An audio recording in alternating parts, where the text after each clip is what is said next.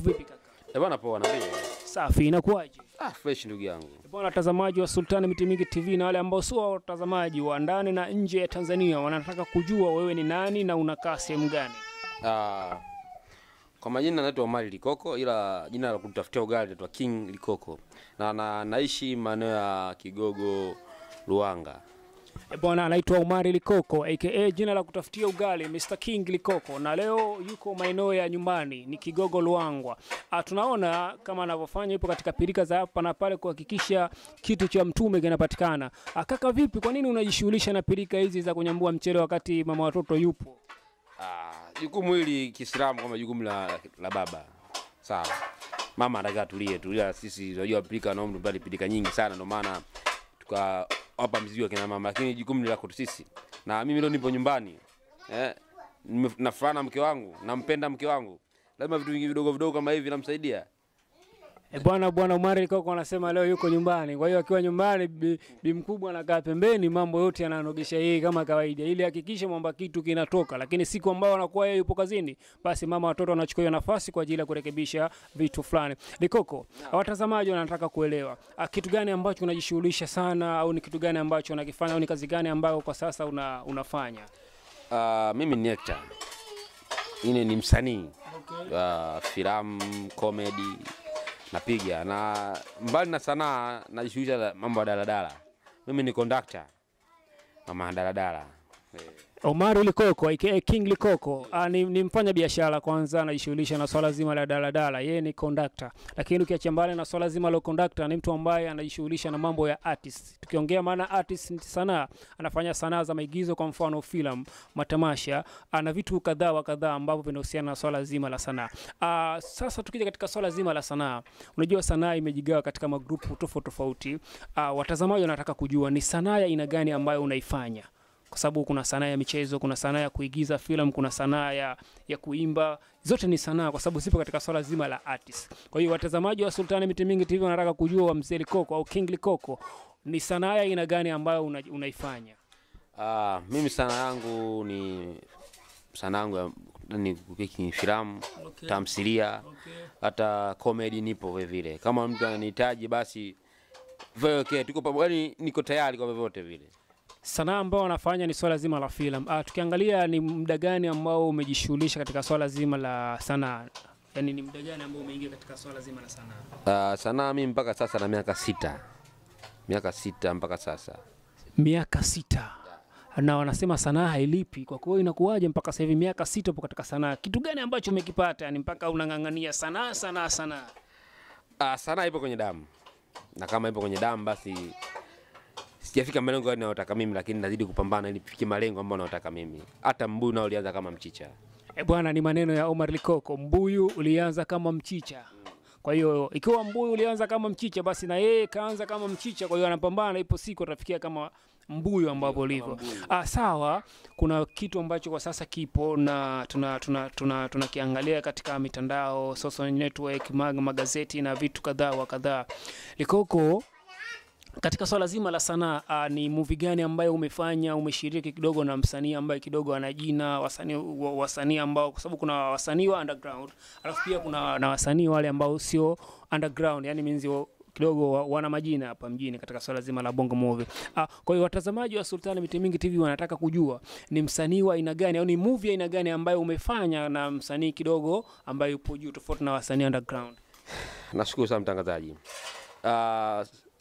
Sanaa nimeanza muda mwingi sana, lakini kuna siku ambayo sitosahau kwamba nimekutana na msanii ambaye sikutarajia nitakutana naye. Kwa jina lake mzee anafahamika kwa jina Hashim Kambi. Hashim Kambi nimefanya naye kazi, ingawa kazi bado haijatoka, ipo jikoni. Kwa hiyo natarajia kwamba itakuja vizuri zaidi ya hivyo. Maana unaambia hivi, safari moja fanyaje uanzisha nyingine. Na kingine nimefanya kazi na Bad Boy. Bad Boy nimefanya naye kazi, ingawa bado nimekutana naye kisanaa, lakini sikumjua kiundani wala mzee nani sikujua kiundani. Tumekutana tu kwenye location. Kwa na imani nilifurahi sana kutoka moyoni mwangu kwamba nifanye na wasanii wakubwa. Bwana King Likoko kafanya msanii na Bad Boy. Bwana Bad Boy, kwa wale wapenzi wa bongo movie tunamjua. Bad Boy ni kijana ambaye movie zake nyingi anaikiti kwenye swala zima la ubabe. Bad Boy kafanya kazi na Bad Boy, pia kafanya kazi na mzee wetu mzee Hashim Kambi. Ukiachilia mbali na Bad Boy na Hashim Kambi, mwingine nani ambao umefanya? Kwa sababu sijajua ni ile movie ambayo ulikuwa unashoot na hisi niliambiwa kwamba unashoot na wasanii tofauti na hao. Nilianza sanaa ingawa bado hajakuwa mkubwa, lakini nilifanya naye kazi ambayo anaitwa Adam Leo nimefanya naye kazi. Na kufanya naye kazi basi yeye anajua na watu wakubwa zaidi yangu mimi. Na yeye ndo alinipa connection kidogo kwamba nijuane na watu. Adam Leo alikuwa ni kama mwalimu wangu. Kwa hiyo kidogo sasa hivi nimetoka kidogo, najua tena na mimi nimeshafikia hatua kujitegemea. Kwa hiyo ndio hivyo na mimi na survive mwenyewe, labda naweza na mimi nikafika malengo. Bwana, big up sana kwako Adam Leo, lakini bila kusahau kusubscribe hapo Sultan MITIMINGI TV bwana, utapata up to date zote ambazo zipo katika mtandao wetu. Kutufuatilia ni moja ya ishara bingwa kwamba utapata vitu ambavyo vipo kwa sasa. Kuna skendo ambayo ipo kwa sasa kwamba uliforce kushuti na Grace Mapunda kwenye movie ambao ulishoot na Bad Boy.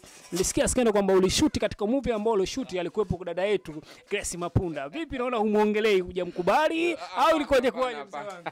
Hapana, kidogo nilijisahau kidogo. Nilijisahau ndio. Nilipiga naye kazi Grace Mapunda. Na dada yuko poa tu, ana shida, ana majivuno, ana malingo. Na ingawa sina mazoea naye, tumekutana kwenye location. Kwa hiyo ni sia furaha kukutana na wasanii wakubwa wakati mimi ni chipkizi. Maana nikisema underground nitakosa. Ni chipkizi. Mimi ni chipkizi, so underground, ni chipkizi. Bwana King Likoko kafanya kazi na wasanii 4 wakubwa Tanzania bara, akiwemo mzee Hashim Kambi, lakini pia msanii namba 2 ambaye alifanya kazi naye ni Bad Boy, namba 3 Grace Mapunda, alafu namba 4 anamuita Adam Leo ambaye ni kama baba mzazi wa mzee ambaye alimfundisha swala zima la sanaa, au alimfanya akakutana na baadhi ya wasanii. Kwa hiyo kwa sasa sanaa umeacha au bado unaendelea nayo? Sanaa siwezi kuacha kwa sijafika malengo bado, na siwezi sema nimeacha. Sanaa bado naendelea nayo, ila na majukumu yangu mengine ambayo naendelea. Ninapotokea fursa basi naichangamkia.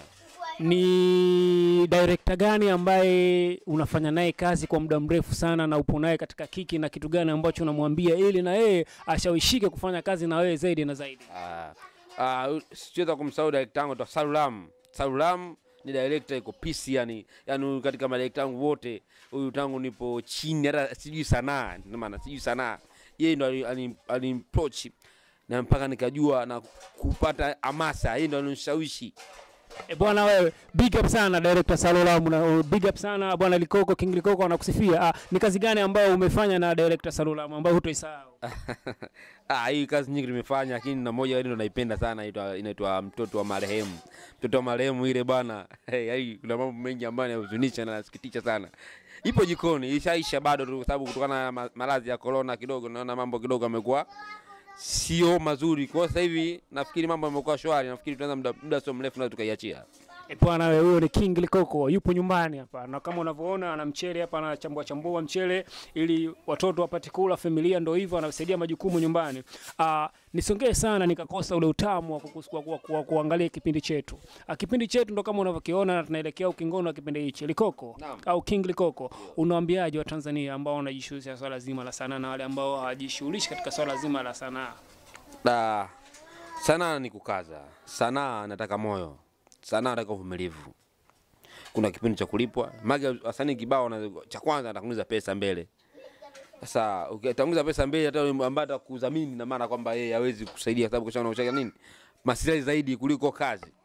Kwa hiyo sisi machipukizi tufanye kazi jamani. Tufanye kazi, matunda tutakula baadaye. Naambiwaje kwamba ishi kama nani? Kama mtumwa ili baadaye uishi kama mfalme.